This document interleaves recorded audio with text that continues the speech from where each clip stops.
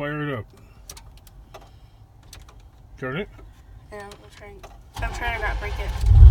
Yep, as soon as you hear the motor come to life, you just let go of the key. You don't need to twirl it back because that'll actually shut it off.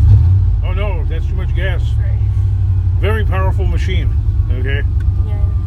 It's not a Honda. But I forgot everything that. Always put your foot. So. Always put your foot on the brake pedal. Put your foot on the brake pedal. Where's the brake? Huh? Here. I don't know. Yes. Yeah. One's a brake and one's a gas. Put your foot all the way down on the brake pedal. I was gonna give it. That's good. That's enough. Keep it right there. Now shift it into drive. I forgot how to. Park is. Wait, listen to me. Park is the first one, which it's in right now. Then reverse. We don't want to go in reverse, okay? We'll smash into stuff. Neutral is the second one. And then the third pop is drive. So count clicks. Oh, that went all the way. Okay, one more. And you'll feel it. There you go. Okay. Once you're down on that, you know that you're in drive. So you feel it like...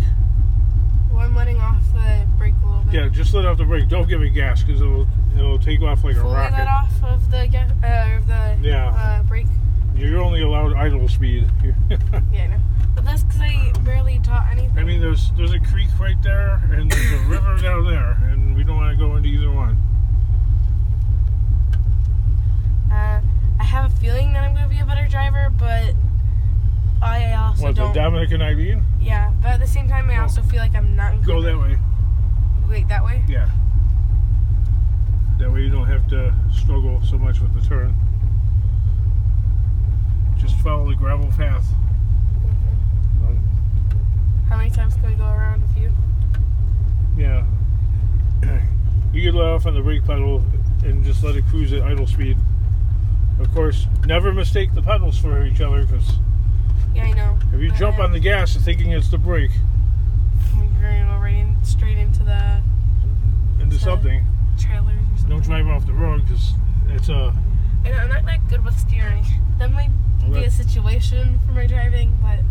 Well, the best way to be good with steering is to center the car. Okay. Yeah, but I don't know how to keep it centered. So well, that's where the practice comes in. So you're over there on that side. I'm on this side. So just imagine where you are sitting.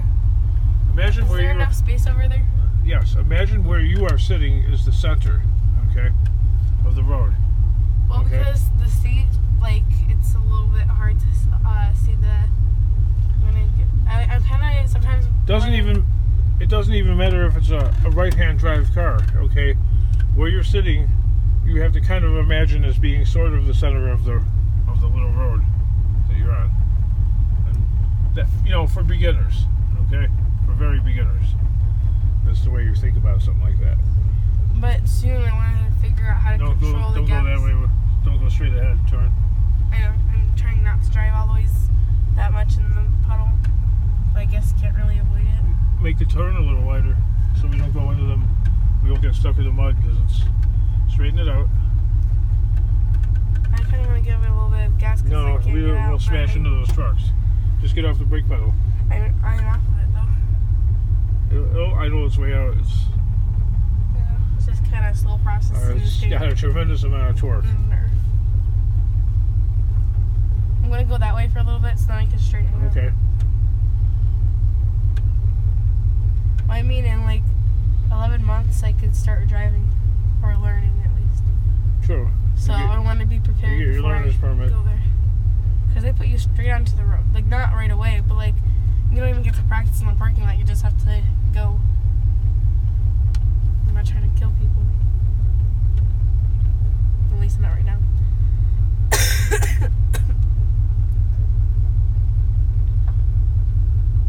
Can we go around a few more times? Yeah. You can give it a tidbit of gas. But I don't know how to control it. Just the harder you press down, the faster it goes. Oh. Well, I did jerk it because I didn't want to keep my foot on it. It only takes a smidgen, Nora. That was less than a smidgen for me. Yeah, right? It doesn't take a lot.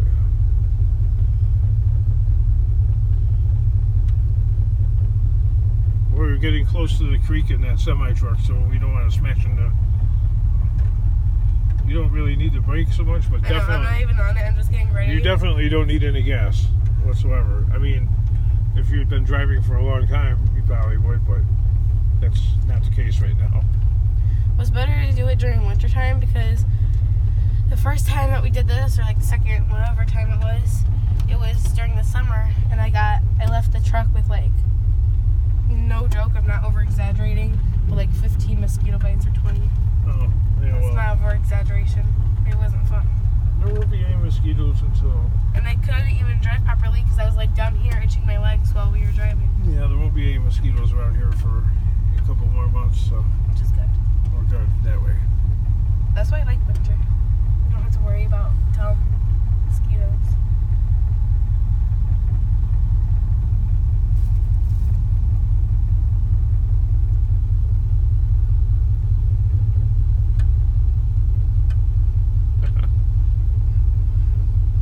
You know, next year you could show up at the scrapyard with the truck and fling the stuff off on your own if you wanted to.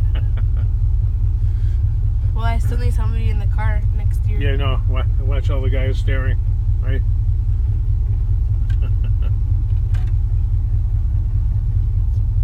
Girl power claims.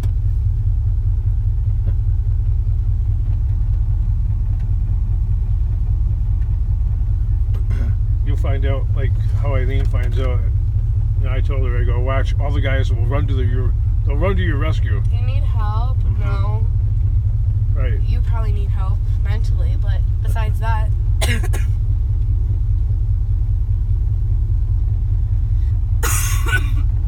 Holy smokes, the grass up on that hill right there is green. Oh yeah, it's like break. I'm like over here. This is like Well, these are weeds mostly. kind of like. And straighten it out because we're going to go into the mud.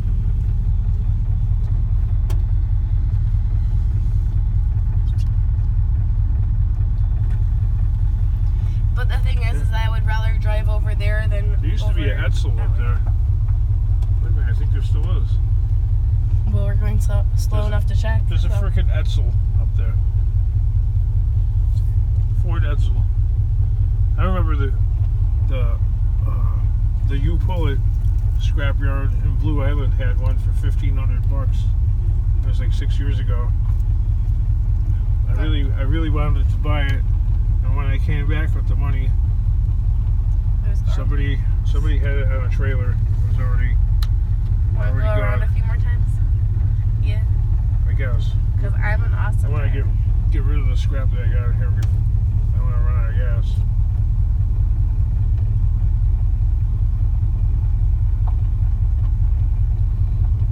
Is this how fast you drive whenever you're over during like school days?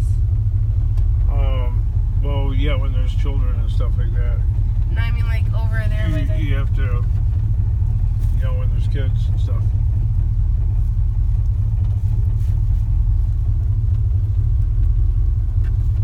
You're good. You don't need the brake really. You just steer. Definitely no gas though. I mean, every single Yeah. time I come over here, I brace myself because like. I got all this crap on the floor. I mean, ideally, you know, having a bench seat like this is perfect because Because you could just reach right over. don't keep going straight.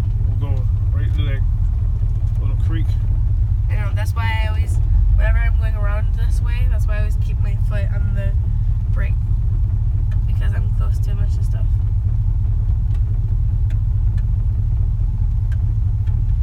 Don't you think I'm going to be a better driver than I need a Dominic, though? When I get a little bit more practice? I would hope so. I don't know. Like, what do you think? What's in your cut? Like, do you think that I'm going to be a better driver? Or? But if you don't get aggressive, like they like to go way fast, and they like to That's scary to me. I can't do they that. like to they don't like to slow down for the stoplight until they're almost right up on it, or if there's a car waiting for the stoplight, they're going to. When I say they're going fast, they say, I'm not going fast. No, there's too much velocity, right? When you're coming to an intersection, I'm supposed to, as a passenger, I should feel comfortable in the fact that it feels like the car is under complete control and we are slowing down. Well, I don't know how to like use the gas to the point where it's almost like we're doing a little bit of a stroll, but we're also not going that fast. I don't Right. know how to do that. best way to be a good driver is to make the car feel like it's dragging a boat anchor, okay? Like you're pulling something, even though you're not. Rather than you're like a meteor or something like that, or you're just hurtling down the mountainside. I'm not going straight. I'm just letting a wide turn happen. If you give the feeling of the fact that you're careening down the road, like you just, yeah, that's not good. You do like I do, and you make it feel like you're dragging like a boat anchor or something like that. You know what I mean? You feel like nothing bad's gonna happen. I wonder if they abandoned that Dakota right there. That's got that six-banger that mine's got. My red one. Driving is actually okay. So driving to me, I feel like if I was like using speed would be stressful. Like whenever I'm just like this. Well, I feel like it's relaxing. I got that Monte Carlo for Eileen, and I think that's just too powerful of a car. Had I thought about it and knew the way of a driver that she would have been, I would have got her like some really way underpowered Toyota. Toyota, or like a. That'd be funny watching Eileen drive a Toyota. Or a Chrysler Plymouth K car. I don't know if you ever remember that gray one they had, that square boxy little car that. Well, Eileen wouldn't get it into an accident like with the small little teeny cars. Yeah. She would get in an accident with it because she'd be like pressing so hard on this that if she like jerked, she would just hit the windshield because it's such a small space. It's like I got her that big car because I didn't want her to die in a car accident. So it's better. I want my kid to live. I don't care about the person you hit. I care about you. So. Okay, well I did a science project and it was like on stress because we got to choose what we wanted to do because our family is full with stress. I figured, well, I'm going to involve mine with stress. So first I had to do a bunch of background research on stress. And well, my blood pressure is the lowest in the family. But a bunch of symptoms for stress, or at least then. But a bunch of symptoms for stress, like one of them is like guilt or worry, and I feel very guilty all the time whether I've done something wrong or not. Like literally, like somebody could have done something and I have no control over it, and I'm not even involved, but I feel guilty for it. That's being Catholic, and there's a thing called Catholic guilt. Yeah, I always feel really guilty for no reason. They teach you to feel guilty at all times. No, really. Well, that's not fair. I don't like feeling guilty for nothing I did. It's not fun. That's part of our religion, and you just feel guilt. Everybody's like, I don't care, and then there's me. I'm like, I care. And everybody's like, well, you're rude. I'm like, well, actually, deep down, I'm the nicest person you're ever gonna meet, because I don't hurt people's hearts. I might punch you, but I don't hurt people's hearts. Right, we're gonna wrap this up. We'll just go around up there and park, so I can go to the scrapyard. So where do I park? Make some scrapyard claims. Just go all the way down to the, back down there. You can give it a little gas. Want to see me try and park? Just a little bit of gas. Go, give it some gas. That's a lot. No, well, just that's why you don't. Let it off. You don't gotta hit the brake right away, right now, because of where we're at. Can I try one more time? Yeah, but don't do it on the tippy tip. There you go. Well, I don't know how to make it like relaxed. Now gently give it gasoline. There you go. There you go. There you go. There you go. And we went to. Now give it just a tip more. Just a little tidbit more. Just a little tidbit. Okay, no more gas. Now use the brake. Apply the brake 100%. Come on. Come to a stop. Come to a stop. Bring it. Don't move the gear shift lever until the car is stopped all the way. Now put it in park. Keep your foot on the brake. Yeah, because you'll ruin the transmission if you throw it in the car will not stop. No, don't shut it off. Leave it running. switch drivers. Lots of practice is required. Lots and lots and lots. Until you're a pro.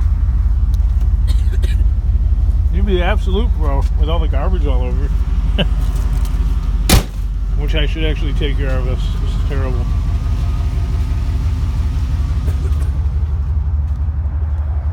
Onto the scrapyard. What a nice, glorious day.